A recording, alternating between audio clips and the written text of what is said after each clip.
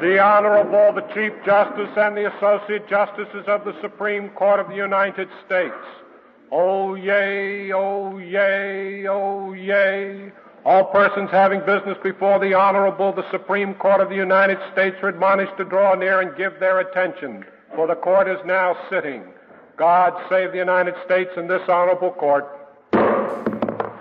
Justice Breyer pretty clearly is in the moderate wing of the current Supreme Court. It's fair to say that over the last 10 or 15 years, there is not much left of an extremely liberal wing, and I think those who are considered to be liberals these days are pretty much moderate justices. That would include Justice Ginsburg, except perhaps in sex discrimination cases, Justice Souter, who's now left the court pretty clearly as well, Justice Breyer, and even Justice Stevens, very much a moderate in most situations. I have a couple of things to say, though, about two very important Supreme Court decisions in which Justice Breyer played different roles. One is the 1995 decision in the United States versus Lopez, the Supreme Court decision dealing with congressional power under the Commerce Clause, in which the Supreme Court, 5-4, broke with almost 60 years of practice, and in this case struck down the possession, federal statute prohibiting possession of guns within 1,000 feet of schools. Justice Breyer dissented for himself and three others and wrote a rather eloquent and, in my mind, very persuasive dissenting opinion, in which, among other things, he criticized the majority for indeed departing without any real justification from these almost 60 years of precedents. And he also attached, this made his law clerks work very, very hard, a very lengthy appendix showing the relationship between violence on or in or around schools and commerce. So that I appreciate and admire quite a good deal.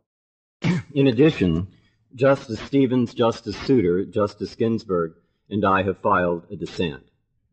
In our view, this statute falls well within the scope of the Constitution's commerce power. In reaching this conclusion, we apply three well-established legal principles. First, Congress can regulate acts within a single state that significantly affect commerce among the states. Second, in deciding whether that is so, the court must consider not a single instance, say of a single gun in a school, but the cumulative effects of many similar instances, of all guns that are in or near schools. Third, the court must also give Congress considerable leeway. That is to say, the court must ask not whether there is, in fact, a significant Commerce Clause connection, but only whether Congress could rationally believe so. Applying these standards, it seems clear to us that Congress could believe that guns in schools amount to a commercial as well as a human problem. A host of government reports, hearings, and studies set forth facts that show, 1, that guns in schools is a serious problem. One study, for example, says that 6% of inner-city children carry guns to school, that 12% have been shot at, and up to 20% have been threatened. 2, that school violence significantly impairs learning. 3, that learning, reading, writing, arithmetic, has long accounted for much of our nation's economic growth, and today, and in the future, in a world of high technology and global economic competition, the differences between classrooms that teach and those that do not may well spell the difference between high-paying jobs and unemployment, between firms locating in a community or staying away, in a word, between prosperity and poverty. At the least, Congress could have come to such a conclusion. It could have found guns in schools antithetical to a well-educated workforce, and it could reasonably have believed that an educated workforce in today's world gives a community the kind of advantage comparable to that given by location near a railhead or harbor in the past. This court has long recognized, to quote Justice Holmes, that commerce is a practical, not a technical legal conception. It also has long proved willing to apply pre-existing Commerce Clause law to changing economic circumstance. That being so, the reasonableness of Congress's factual beliefs should have proved sufficient basis for finding the connection with interstate commerce that the Constitution requires and holding the Gun-Free School Zones Act constitutional. Such a holding would be consistent with, if not dictated by, this Court's prior precedent. For these and other reasons, we dissent. On the other hand, I do have some problems with Justice Breyer's concurring opinion in the Van Orden case. This was a case that upheld the display of a Ten Commandments monument on public property in Austin, and it was in marked contrast to his joining the majority in the companion McCreary case, which struck down the display of the Ten Commandments in a county courthouse. Justice Breyer in this Van Orden case was quite pragmatic. He emphasized the 40 years in which the monument had been there, both there, in fact, and around the country, that there had been few objections. Pretty clear he was very reluctant to uproot Ten Commandments monuments around the country, with the attendant headlines being Supreme Court strikes down 10 Commandments or something of that sort. So his pragmatic impulses, which ordinarily I admire very much, I think, with respect, led him in the wrong direction in the Van Orden case. And one final thought, Justice Breyer is very clearly not an ideologue. He is a moderate, as I mentioned at the beginning, and he is a pragmatist, and that word pragmatist is not pejorative.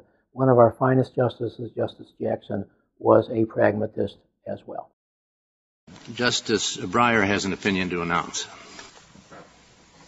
I'm announcing the opinion in Zodvitas v. Underdown and Ashcroft v. Ma. The case focuses upon aliens whom a court has ordered removed from the United States, say because they have committed crimes or otherwise violated the law.